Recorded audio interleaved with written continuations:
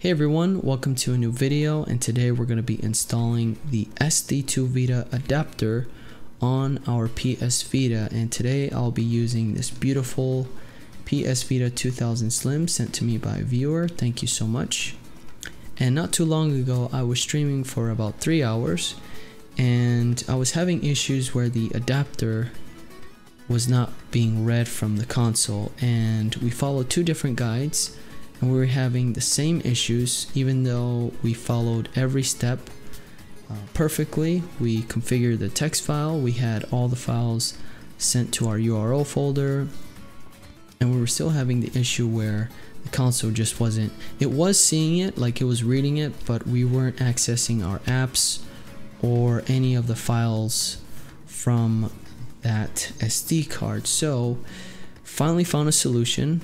Awesome. And this application we're going to be using only works for 3.60 and 3.65, so this method shouldn't take you more than 10 minutes, especially if you just downgraded and you're ready to install the adapter. So here is the adapter and the SD card we're going to be using, the 512 gigabyte card. Very nice.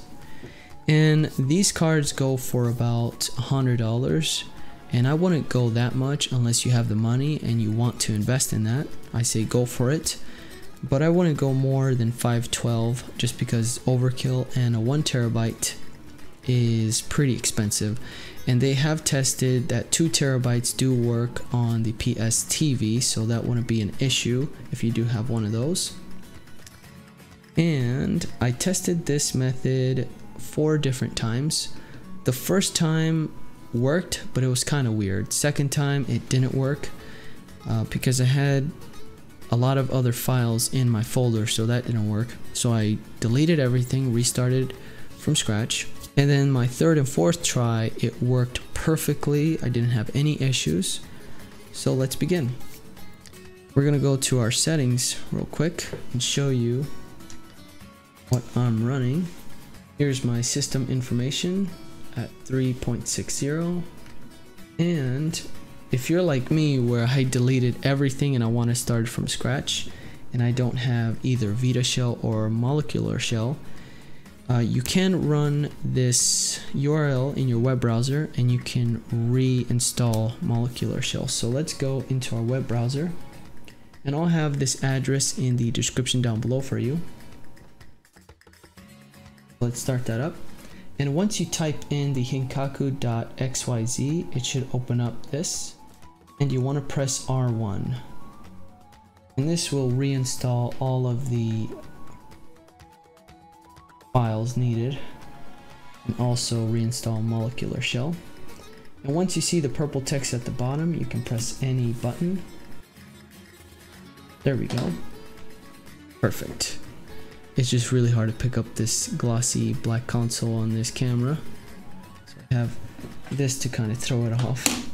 Let's open up molecular shell. Molecular shell. Now first thing we're going to do is go to our UXO folder, and we want to find our TIE folder. We have a config.txt in that folder. So let's press triangle. We are going to copy that. Let's go back. Oops. Press X. Go back. Go to the URL folder. We are going to go to this TIE folder. Now what we want to do is press triangle and paste that. Let's exit out of here. Go back to UXO, and we want to delete that folder. Nice. Now we can start our FTP server. Go to the select button here. Press that, and your server is now running. Let's go to our desktop. And let's start our FTP client. I'll be using FileZilla for this demonstration. If you don't have one, I'll have a link to this the program in the description down below. And we're going to type ftp:\10.0.0.0. What is it showing here on our Vita? So 10.0.0.236. 10.0.0.236. And our port is going to be the last 4 digits, which is 1337. You can see right there, 1337.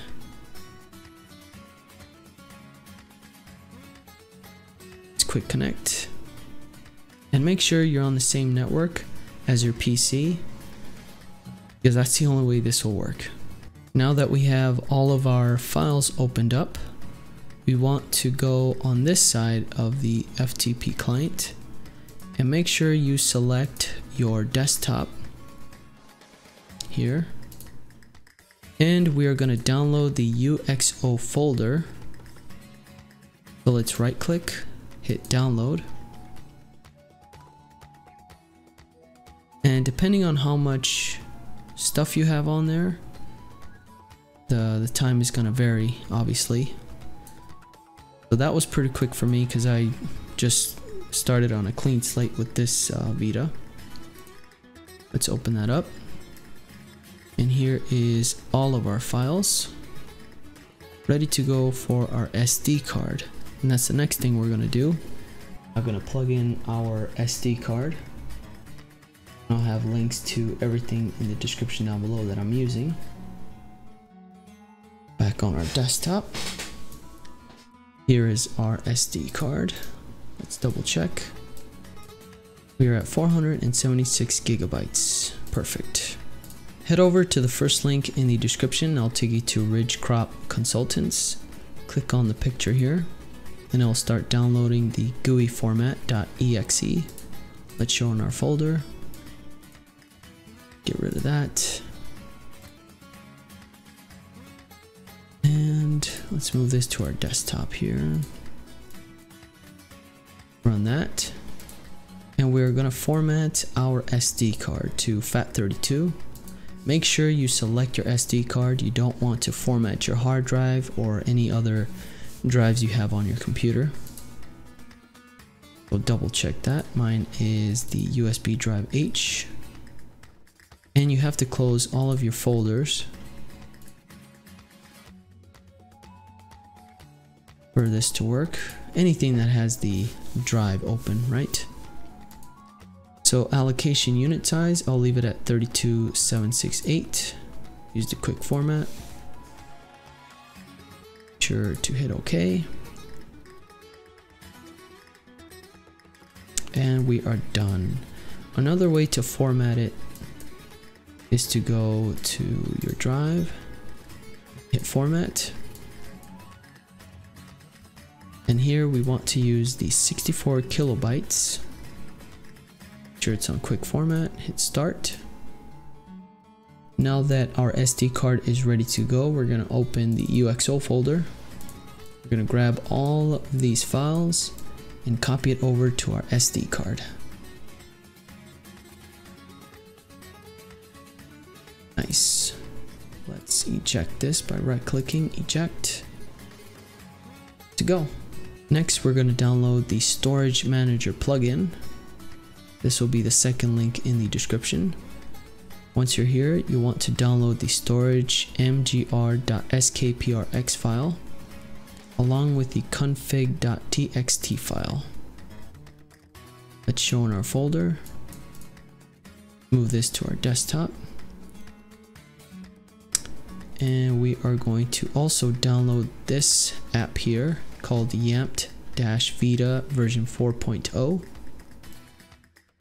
Hit the download link. That will be the third link in the description down below. There we go. Perfect. Over here. Moving on to configuring our text file, let's open the storage config.txt. and this will open up your notepad or whatever program you're using for your text files. And we have to configure this according to what we're using. So the first line is referring to an official Sony memory card. So if you're using a Sony memory card, leave this line as is. If you're not, like I am, I'm not going to be using one, we're going to delete that. Moving on to the second line, the INT, which is the internal memory. So if you're using a PS Vita Slim or PS TV, you'll leave this line as is. If you're using a PS Vita 1000, you will have to delete that, just like that. And the third line is GCD. This refers to the micro SD card inserted into the SD2VITA adapter. So this should be kept as is for SD2VITA users.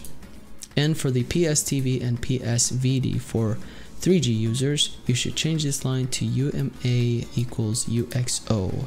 So we'll leave that alone.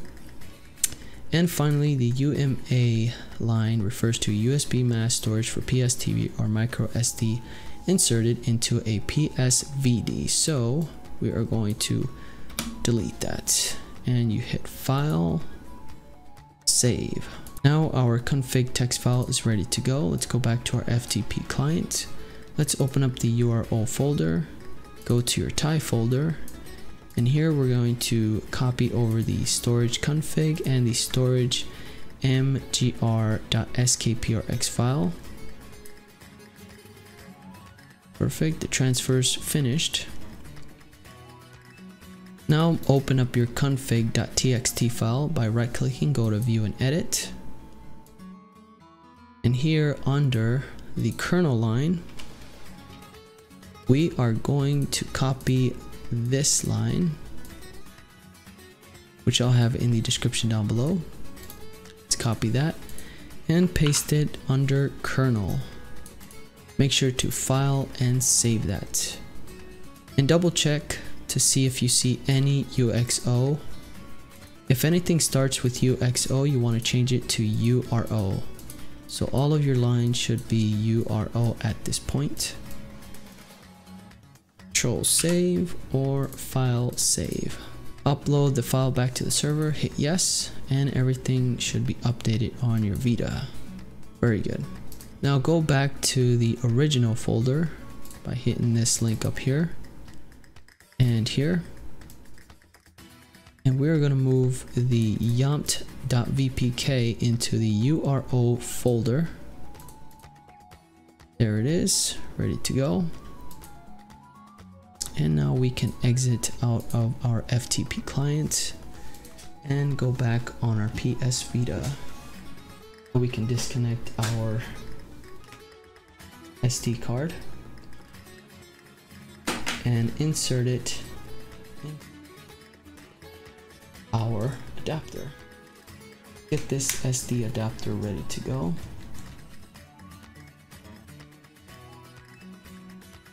Okay.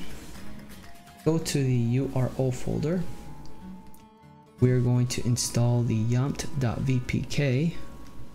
Yes. Yes again to confirm.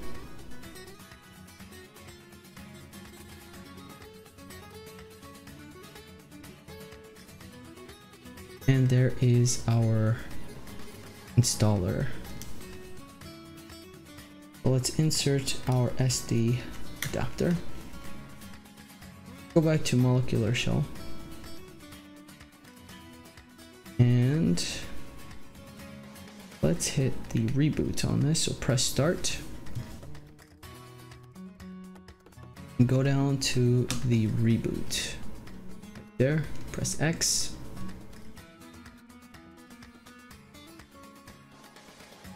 Get this here. You guys can see exactly what's going on.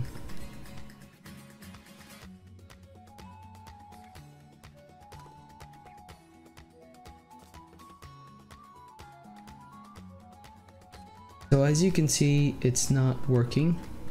We're missing our molecular shell app and the Yamt app. Into settings and see if our Hinkaku settings homebrew is enabled. So enable unsafe homebrew.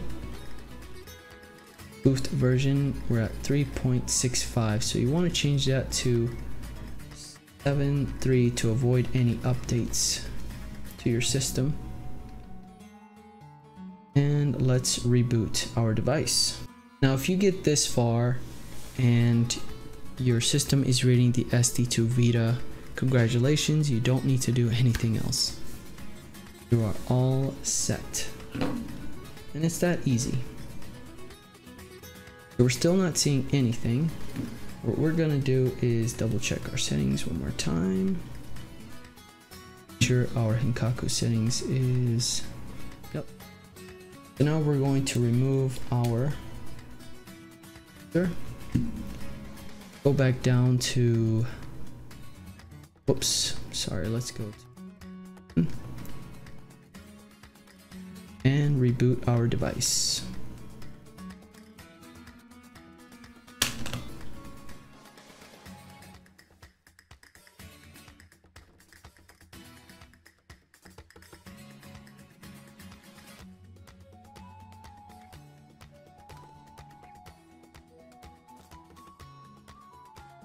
And we have our shell and Yamt installer.